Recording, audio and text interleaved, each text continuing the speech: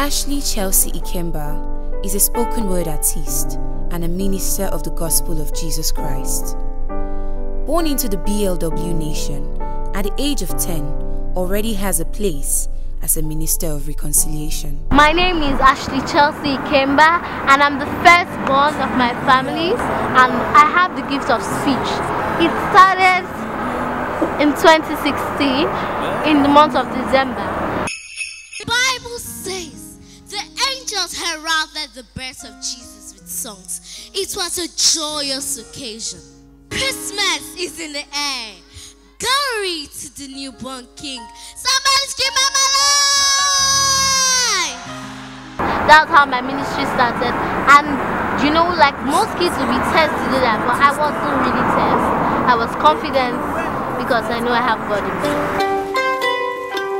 My first global program was actually Chelsea in 2017, where I met a crowd of over 100,000 people.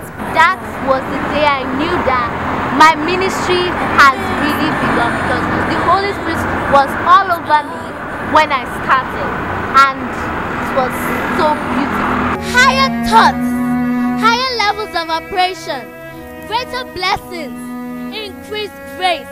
It's all about the glory of the word. Give a lot of shout! Brothers and sisters, this is Higher Life. Inspiring Generation Next. This was a program planned by King's Ministry. I minister to students of different schools, and we are inspiring the next generation. A generation of kings, priests, pastors, governors, captains of industries, and world changers. And you are that generation. Glory! Why don't you trust him with your life and future? If you trust him with your future, he will direct your path. If you trust him, he will go ahead of you and fix things. He can change anything for your good, for your advantage. The future is ours. God bless you. My mentor is my pastor, my coach is my mom and my dad. They write my scripts and they tell me how to do it. And then my role model is the highly esteemed Reverend Dr. Chelsea Ikemba. I read his books and listen to his messages. That's where I drew most of my inspiration from.